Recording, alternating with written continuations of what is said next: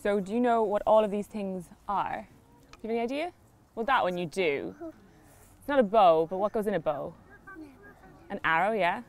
Do you know what this is? An axe, excellent. And do you know what this is? A knife, that's brilliant. And do you know what any of these things are made of? Wood, you're exactly right. So we have this wooden haft here, and we've got wood for the arrow shaft as well. And we've got the handle of our knife is made of wood too. And then, do you know what's at the top of this? Do you know what that is? Do you want to touch it? Do you know what that is? No?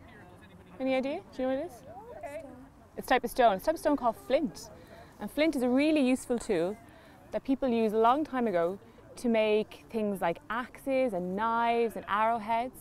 And flint is something that they use a lot of during a time called the Neolithic, which is the Stone Age. And all of these things belong to a guy called Otzi. Have you heard of Otzi? Otzi was a man who lived about 5,000 years ago. And he died, unfortunately. And archaeologists found him about 20 years ago. But the great thing about Otzi was they found him high up in the mountains in the Alps. And when they found him with all of this stuff together. So they found him with an axe, and they found him with arrows, they found all his clothes, they found knives, they found medicine kits, they found his backpack. And it was really amazing. They found his skin, he had his hair, he had tattoos on him.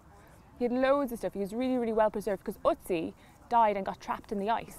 And so when we found Otzi, or when the archaeologists found Otzi, they were really excited because they had all of these wonderful things that normally don't survive. So he's really interesting and really, really important.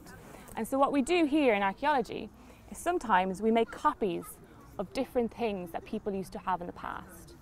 And so we make copies so we can learn from them, so that we can find out how people might have made them in the past as well themselves, and so that we can show other people how they were made.